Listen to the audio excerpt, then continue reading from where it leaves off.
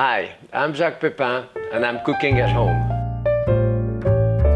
So what I'm doing today is a chicken in vegetable and cream sauce. Yesterday I had a Cornish hen that I roasted all like this, and my wife and I tend to like the leg more. So we ate the leg and the wing.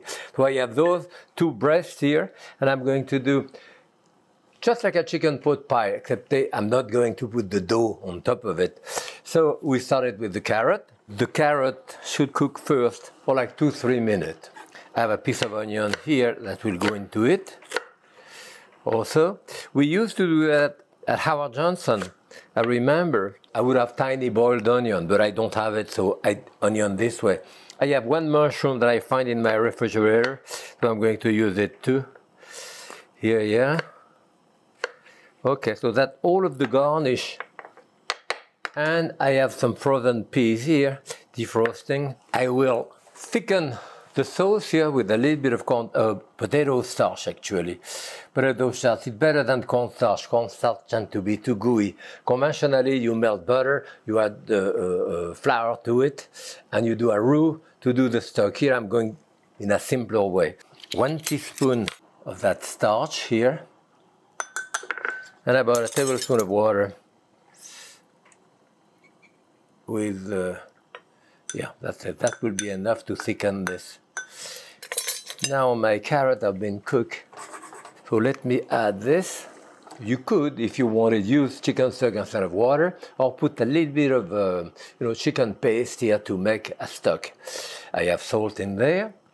This is ready. So my chicken here, I'm going to take the skin out of it, the bone.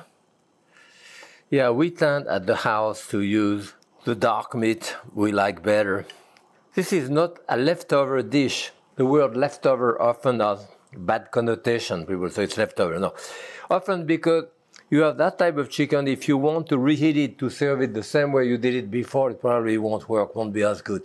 But if you do something else with it, as I said, Howard Johnson, we used to cook the breast of chicken and add them to the sauce. So here, I put that into large pieces like this.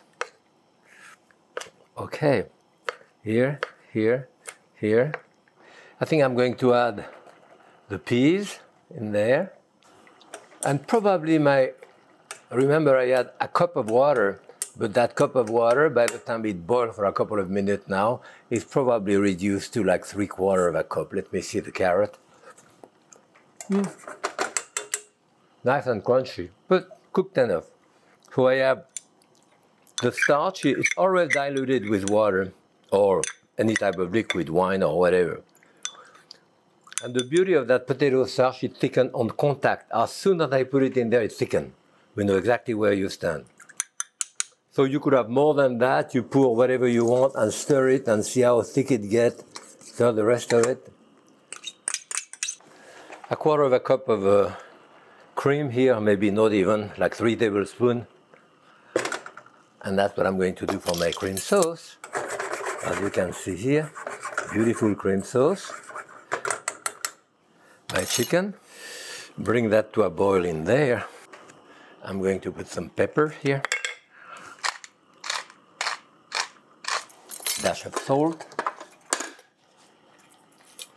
And basically that's it. I warm up my chicken and I have it there. You know, the interesting part is that people say, oh my God, that cream is rich. Actually, no. I'm not going to tell you that it's a low-calorie dish, but I have no butter, I have no oil. 1 tablespoon of oil is 130 calories. I had like 3 or 4 tablespoons of cream here, 50 calories each, so it's 200 calories. The rest is water, carrot, the thing, so it may be 300 calories at the most for 2 people. So it's about the amount of what you have with 2 cookies. So this is it. And as you can see here, I have 2 portions here. You can have a little bit of rice with it or whatever. Beautiful dish done with leftover, but it is not leftover food. This is the chicken in cream and vegetable. Happy cooking.